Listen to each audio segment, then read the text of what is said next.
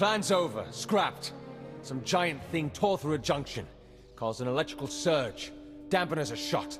It must have been a monolith. Whatever it was, I wouldn't want its attention. Agent, report. It won't work, Minister. I failed. Agent, don't you have something else to say?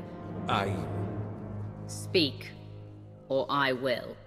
Minister Beniko, I place myself at your mercy. Spit it out, Agent. We haven't all day. I don't work for you. I answer to the Supreme Chancellor of the Republic. I'm sorry. Sorry? You're sorry? I want him executed. Now.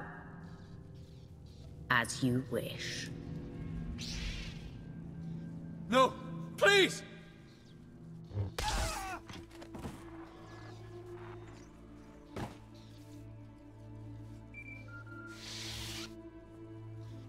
Now let's move on.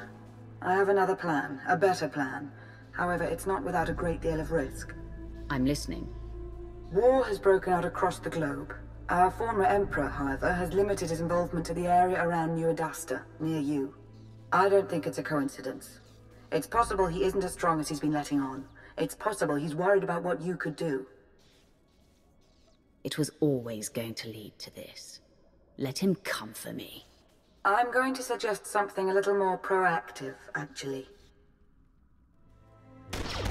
You must get all of his pawns, every last soldier, Jedi and Sith, to stop their slaughter and chase you into the heart of New Adasta.